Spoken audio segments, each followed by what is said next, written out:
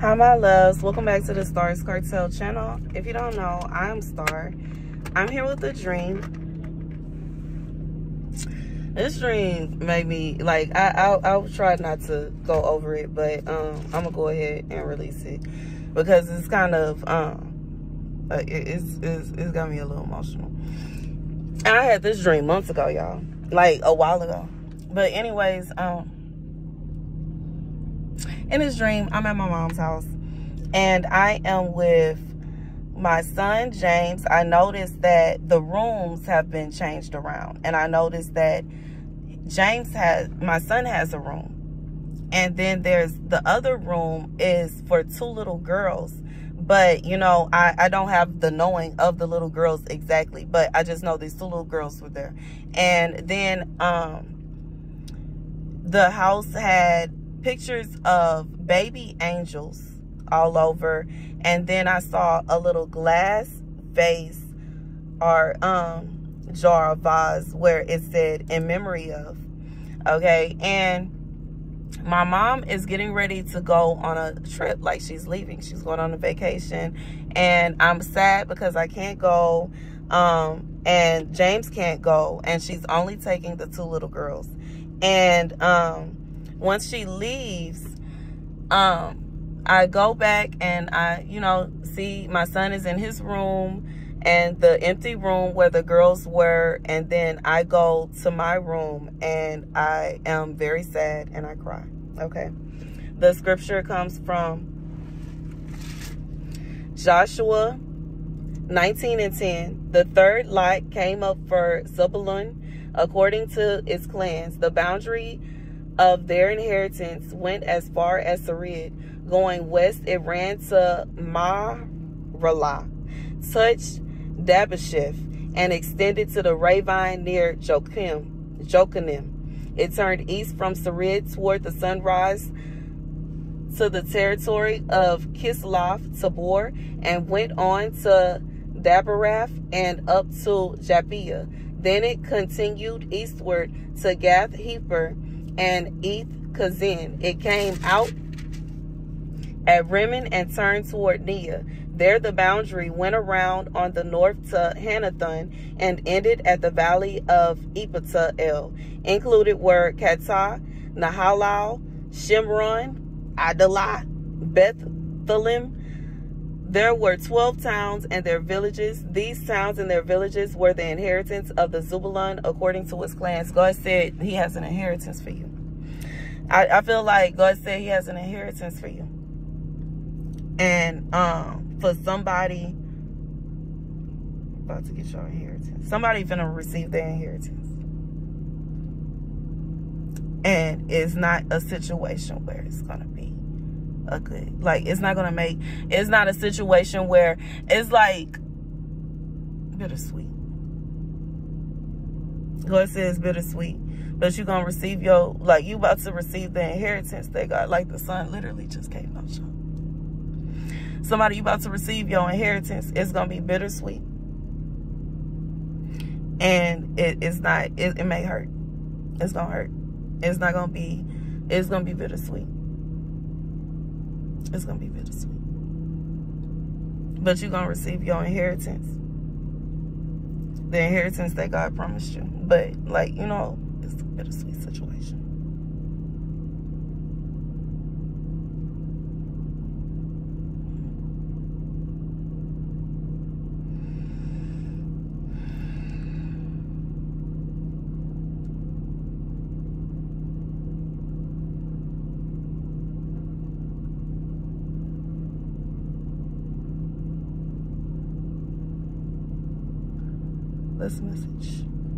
That's the message. God said it's a bittersweet situation. It's a bittersweet situation.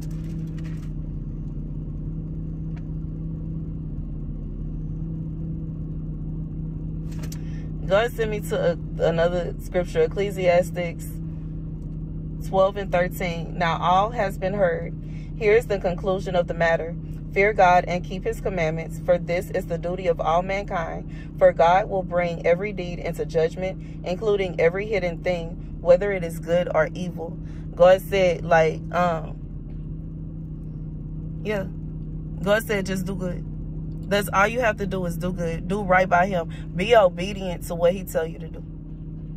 If God tell you that it's time for you to stay somewhere, stay there. If it's time for you to go, go. If it's time for you to this, that, like whatever it is, follow God's commandments. And God said you're going to be good. But, you know, for whoever this is for, you're going to receive your inheritance. And it's bittersweet.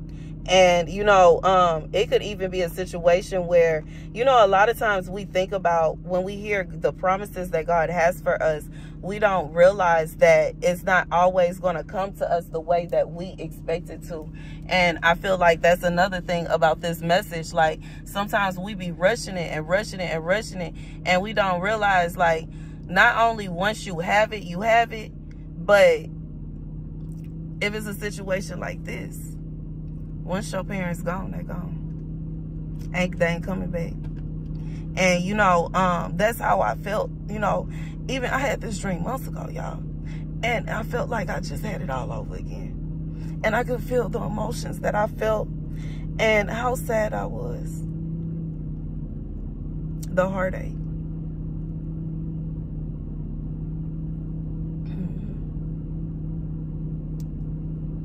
Yeah. The heartache.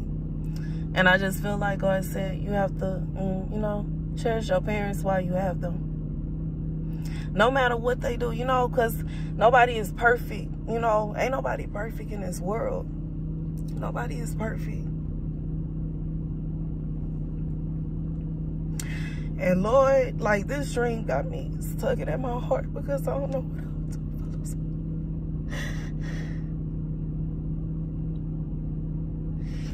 As much as me and that lady, I love that man.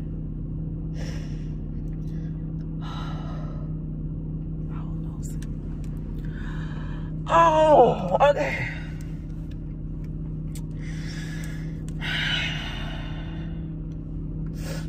I would. I would lose it. God said, like, oh,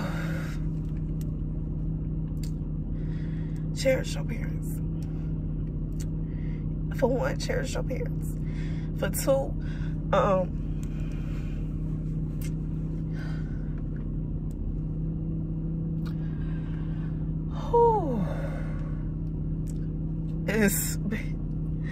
it's deep, man. Cherish your parents. Focus on him. And do what he asks you to. And everything is going to work out the way it's supposed to. And understand that even though you may feel like your journey is hard and it's hard and it's hard, understand that sometimes what God is promising you, you don't want to rush it. You don't want to rush it. And you don't want to try to, you know what I'm saying? And see, I feel like for some of y'all, you got to understand that it's going to happen when it happens. It's going to happen when God say. You don't want to rush that, though. You don't want to rush that.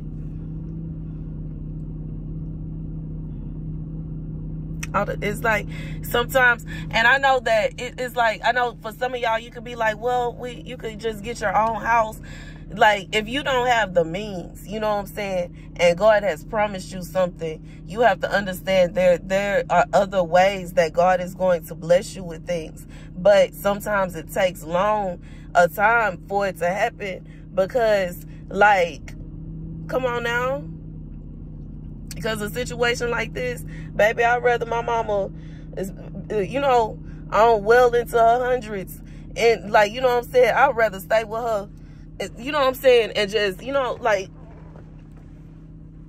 I would rather remain living with my mother than for her not to be here.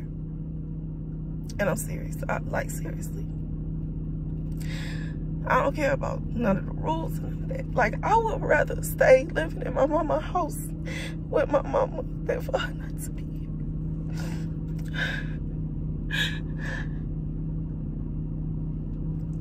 I'm so serious. I'm so serious.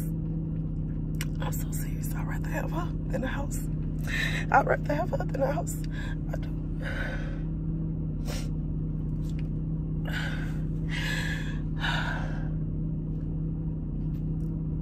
She's more valuable to me than that house is.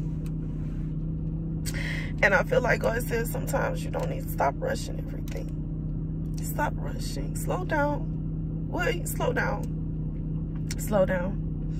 Slow down. Everything that you feel like you can't accomplish, you can accomplish. Like everything that you want to accomplish, that you feel like you want to do, that you feel like, I just feel like you can do it.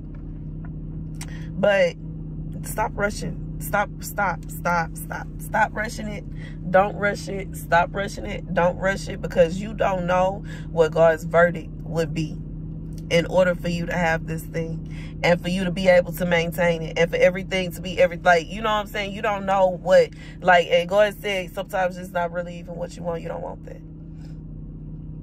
Sometimes you may not even want that. But that's the message. Thank you guys for watching. Be sure to like, share, and subscribe.